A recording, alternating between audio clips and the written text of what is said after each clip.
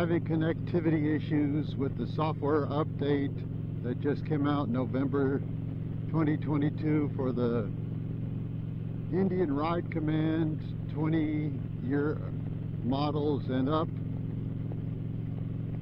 What I did to help the issue or issues was to unpair my phone, unpair my helmet, headset, and then repair them again. The phone first, then then the helmet, headset, and so far everything's hooking up the way it's supposed to do. I think they should tell us that when they send down a software update. I think it would save a lot of people a lot of grief. I know someone on the forum said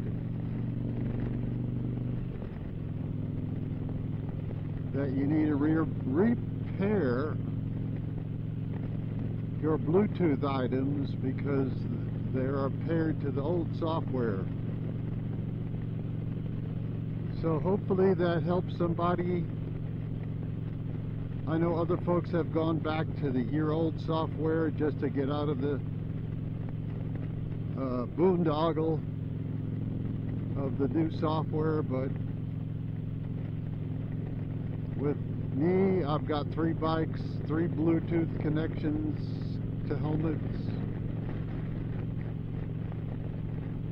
and phone, and so I've got to repair each Bluetooth device to make them all work properly. So hopefully it's a good tip for you. Maybe it'll save you some time. Otherwise, Happy New Year.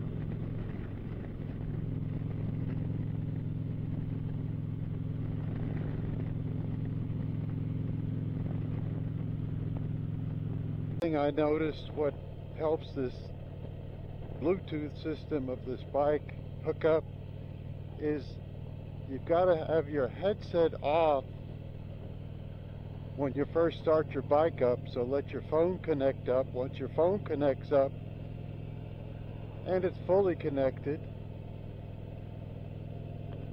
then you turn your headset on and then it connects and everybody's happy.